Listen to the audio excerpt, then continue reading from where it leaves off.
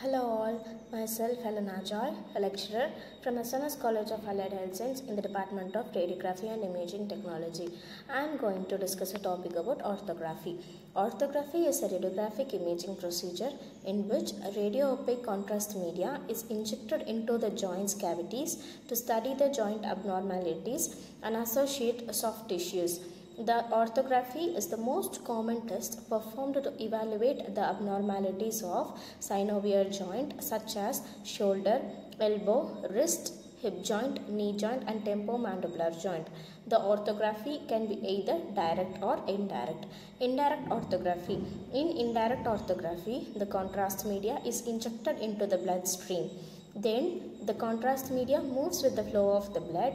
The images are taken after a specific period of time. For example, CT scan orthography. Direct orthography. In direct orthography, the contrast media is injected directly into the joint's cavity and images are taken immediately after administration of contrast media. This is how the images are taken.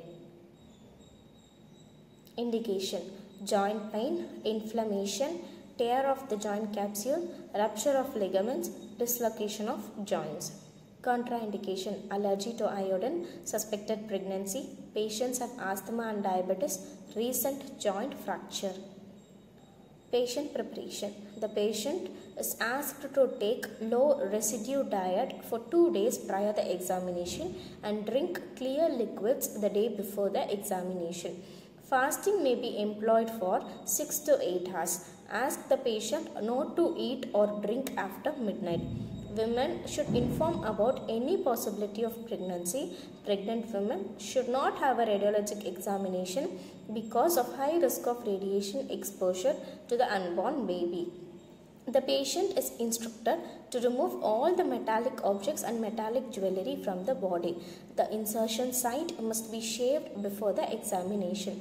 Equipment: fluoroscopy with spot film device, orthography tray which include gauze, sponge, syringe 50 cc, 20 cc, 10 cc, local anesthesia, antiseptic solution, spinal needle 18 gauge, contrast media non-ionic water soluble, and a negative contrast media carbon dioxide or room air 80 to 200 cc.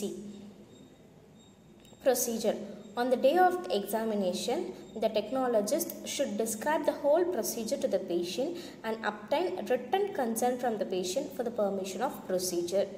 The patient is asked to remove clothing and wear a hospital gown. The patient is placed in supine position with an empty bladder on the fluoroscopic table. An intravenous line is inserted into the patient's arm. If necessary, sedative drugs is given through the line to make the patient relax. A plain X-ray of the specific joint should be taken before the examination.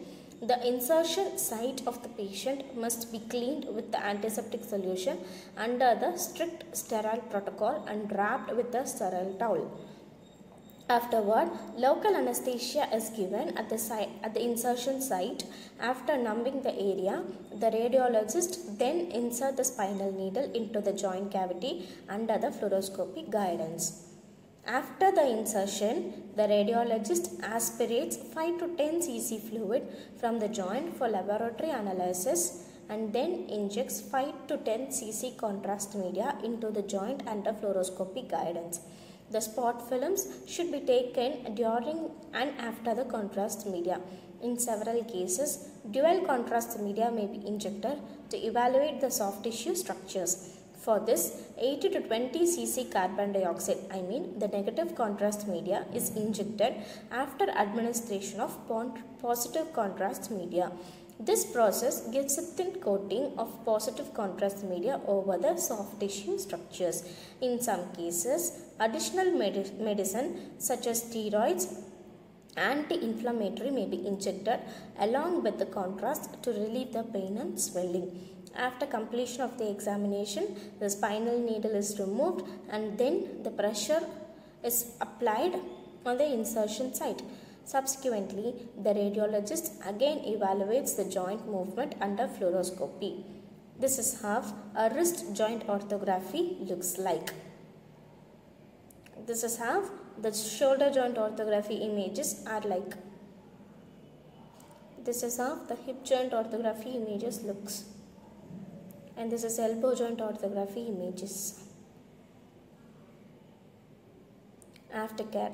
The patient should be kept under observation. Vital sign must be monitored. If the vitals are normal, then the patient is allowed to leave the examination room. That's all. Thank you.